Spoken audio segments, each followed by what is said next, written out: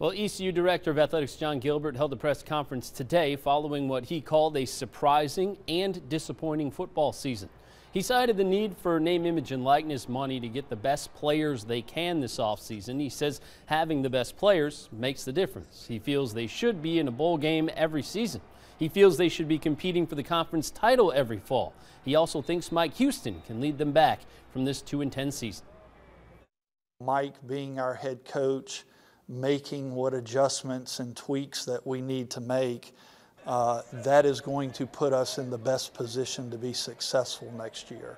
And we do need change. I think everybody here is, committed to fix it. We are still in a unique position where we do have to go and sign high school players, but we're also going to need to, go to the portal and make some significant changes.